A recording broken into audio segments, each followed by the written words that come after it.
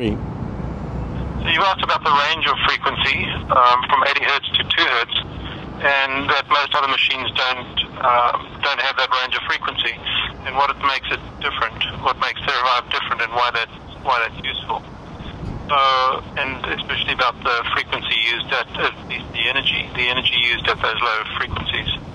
Well, it's true that at lower frequency you want to do higher amplitude to get the same force, otherwise there's really no effect on the body and then there's very little benefit.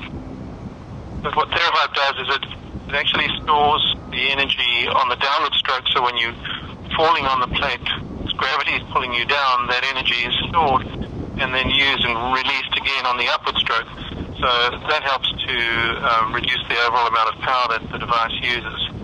So that's kind of like a hybrid car. When you brake, it stores that energy and then it uses it again when you accelerate away. So the other part of that question was about the range of frequency, and most vibration plates seem to work in the sort of 30 to 50 hertz range, sometimes a little bit more, sometimes a little bit less, and that's more to do with the way that they're constructed. So operating at much lower frequencies or much higher frequencies wouldn't really be useful, especially the crank or motor-driven type with a rotary motor and a weight. At the low frequencies, there's very little effect. There's very little movement, and so there's really not much benefit in the body.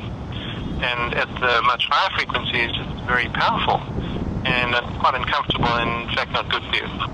Whereas with the sonic type of technology, the amplitude is varied throughout that entire range, so you can have low frequency and high amplitude, or high frequency and low amplitude, and then you get the same effect, the same amount of force.